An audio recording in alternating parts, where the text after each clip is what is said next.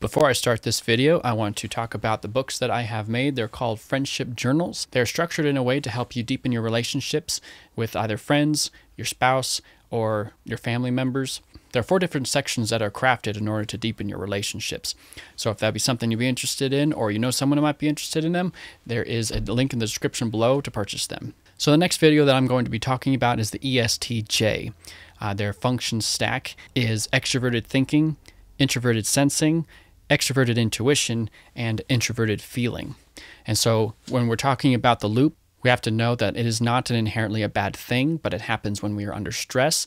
And so it gives us new perspective. But what ends up happening is that we can be stuck in this loop. And if we're not able to get out, we actually become obsessed over things and we need help getting out.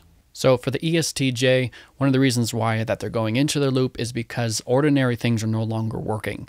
And so now they're trying to look for new opportunities to kind of break open new ways in order to do things, which is not normal for them. They start becoming obsessed with all of the possibilities, and they're not thinking through what works. They're just jumping into it. They're not considering if it's the right path, nor are they even seeing if this is within their capability.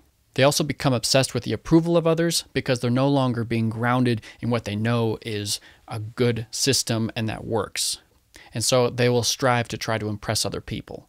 But normally they don't care so much what other people think. And so when they're entering into that, that's a good sign that they are not doing so well. So a way to get you out of this loop is to regain structure and think through things that have been proven and reliable. You need to stop thinking about all the other possibilities and all the other things that you could be pursuing yourself in, but you have to go back to what you know is right and dependable.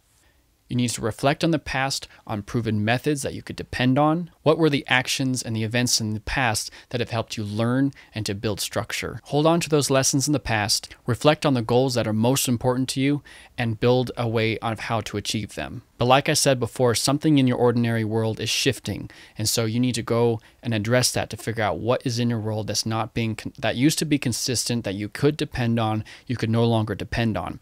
And so you need to address it as well and figure out how to navigate that. So I hope that it was a helpful thing for you. If you're an ESTJ, I would love to hear your experiences in the comment section below to help other ESTJs.